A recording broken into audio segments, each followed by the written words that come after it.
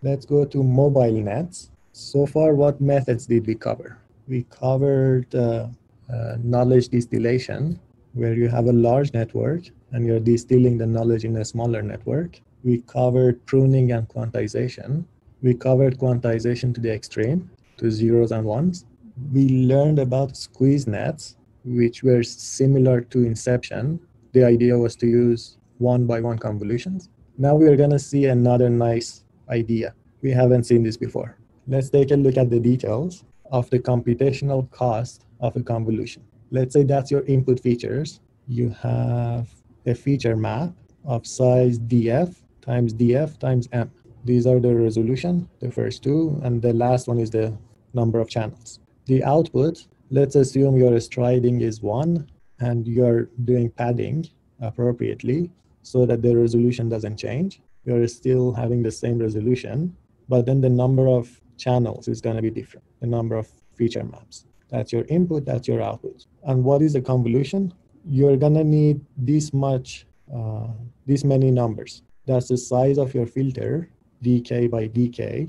And then you're going to need to go from dimension m to dimension n. So that's the total amount of numbers that you're going to need, dk by m by n. That's the total number of elements that you need to store. In terms of computation, if you do striding and padding correctly and you ignore that, that's the formula for a convolution.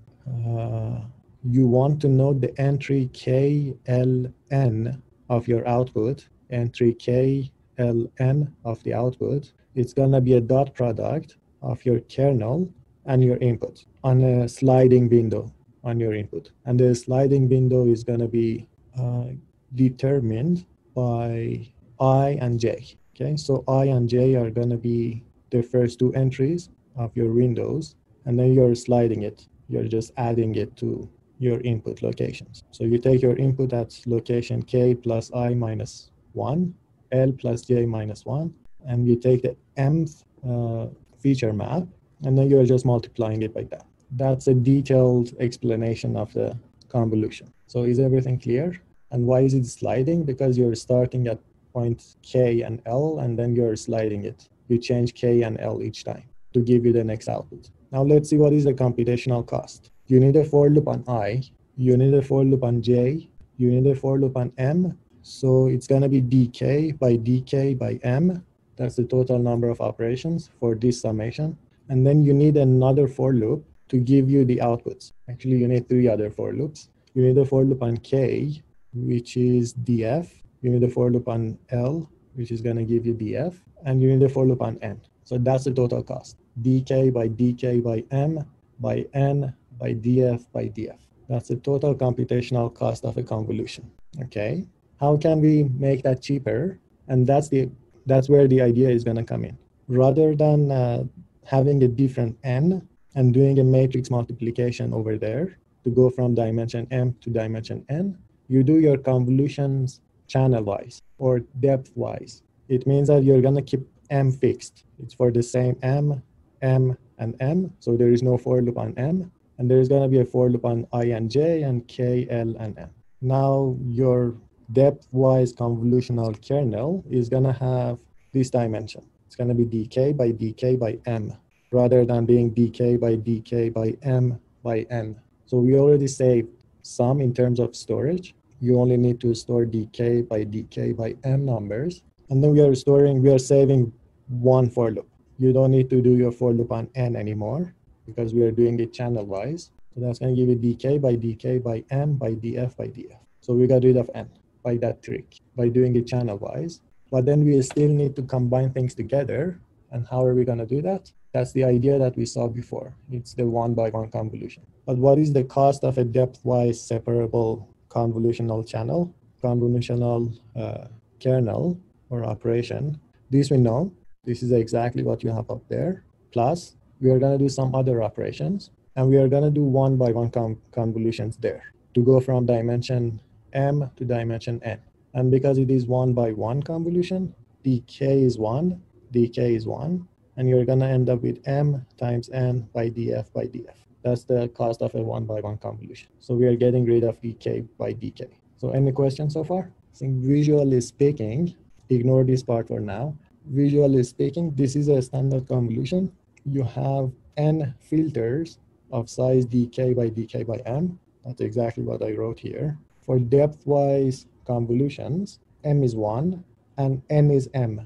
And we are doing things channel-wise. We are multiplying each filter by its corresponding channel. So we do not mix stuff during convolution, but then we need to go and mix the channels together, and that's how you're going to do it with one-by-one convolutions. Because in the end, we want to go from dimension m to dimension n. So you do one operation of that and another operation of one-by-one convolution to replace a 3x3 convolution. You have a 3x3 convolution, batch norm ReLU, and then you can replace that by a 3x3 depth-wise convolution, batch norm ReLU, and then another one-by-one convolution, batch norm ReLU. So these are gonna, in the end, give you the same dimensionality for your input and output. The dimensionality is gonna be exactly what you have here. Any questions? So this idea of depth-wise or channel-wise convolutional kernels are really powerful to save computation. Now we're gonna introduce two multipliers.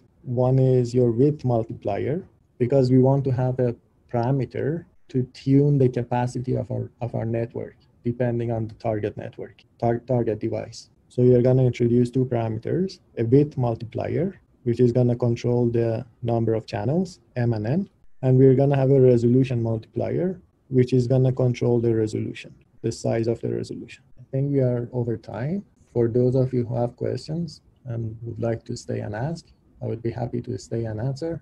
For those of you who want to leave, you're more than welcome to leave. I have a question about the Xnor network, and specifically just about that those figures at the end with sort of the efficiency, I guess, or like the speed up. So when you're looking at like the number of channels, for example, are they just measuring that as, like, if they just look at one point in the network where there happens to be an input of some input with 32 channels, and then they just measure the speed up there versus the basic network? Like is what I'm making sense? I think, because like you're not gonna have an image that has like 32 channels. Oh no, these are the intermediate operations. Yeah, so they're just like in your network, you just look at certain layers that have certain varying inputs with varying number of channels, and then you just measure the speed up at that layer. So if you look at, for instance, VGG, it has a particular structure, okay? It has inputs, and then it has a convolution. It has multiple convolutional layers, and then in the end, you get your softmax and probabilities. Each one of those convolutions, you can do these operations on. You can compress them. So whenever you have a convolution, these are the operations that you do on them. And in the end, for your entire network, you are going to save some amount of computation and some amount of storage. For instance, for VGG, for that particular structure, from 1 gigabit, you're going to go to 16 megabyte, okay? Does that make sense? It's not only the input, it's every single channel. Every single layer. Sorry to jump in. Is this similar to with when we were looking at quantization maybe 1 or 2 sessions ago? We had explicit formulas for how much you can save given that R compression ratio. So we had like a given formula there, and we knew exactly if these are the parameters, this is how much we'll save. It's probably similar here, like given a known hardware and given then a known filter size, channel size, the different parameters, you can say that hardware will be able to run it 41 times faster now. Yeah, you can just do it analytically instead of sort of like experimentally. Yeah, so I'm guessing that those figures are formulaically generated and not experimentally generated. Actually, it's more straightforward for binary networks. To store a single floating number, you're going to need 32 bits. Okay? To store a binary number, you're going to need 1 bit. So it's very simple. You go from 1 to 32. That's the amount of memory you're saving. And then it's not going to change whatever else that you do, because you still need to store binary stuff. So from 32 bits, you're going to 1 bit. And that's where 32 is coming in. And that's your compression rate. Yeah, I'm more interested in, or I guess I haven't seen before, the speed ups for like one XNOT or operation versus one flop, whether it's addition or subtraction. So I'm puzzled by or just don't know the details of the going from 2 times computational savings to 58 times computational savings.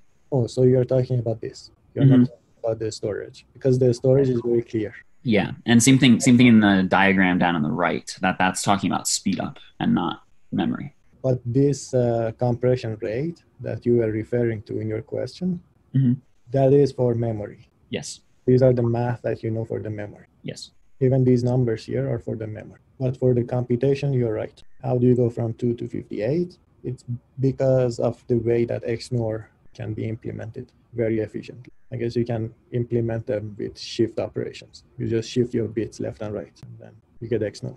And so then going back to the original question, that's something that, given knowledge of like computer hardware systems, you could write down an explicit formula for the amount of computational savings. I think you can, yes. Yeah, that makes sense. For computational saving, you can exactly do it, because you know an addition in the end is going to have to translate into a bunch of bitwise operations. And Xnor is one of those bitwise operations. So yeah, for that one, we have to sit down and exactly write it down. But I'm happy to take the paper's words on it and say, okay, it's 58 times. Thank you. That helps a lot. Any other questions? So there is a question from Omar. For MobileNet, why don't we just do the same thing we did in the inception module with dimension reduction?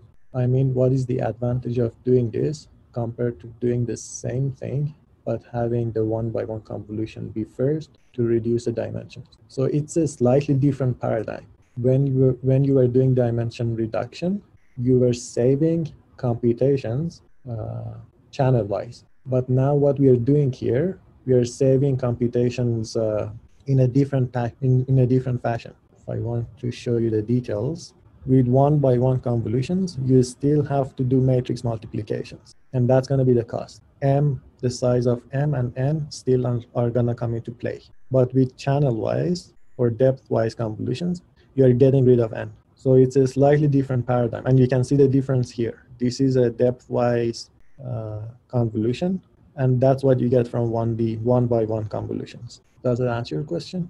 Okay, perfect. Any other questions?